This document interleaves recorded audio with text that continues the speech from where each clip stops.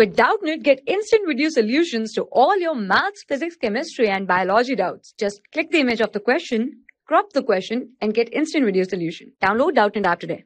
So here the question given that you have to find the equation of an ellipse whose eccentricity is 355, okay, and coordinates of foci are 0, plus or minus 6.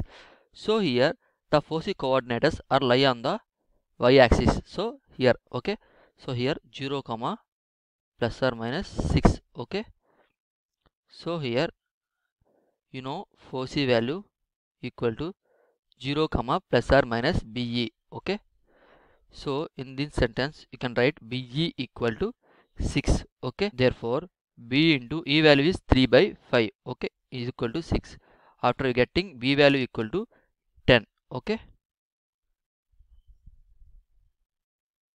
Therefore the equation is a square equal to b square 1 minus e square in the relation of b greater than a in the ellipse form, okay.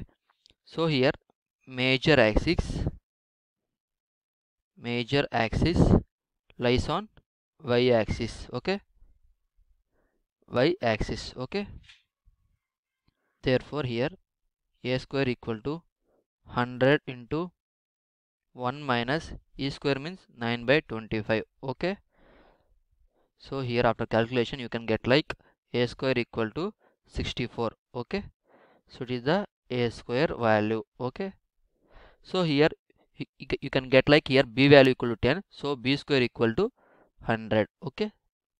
So here a square value is 64 and b square value is 100. So here therefore the ellipse equation is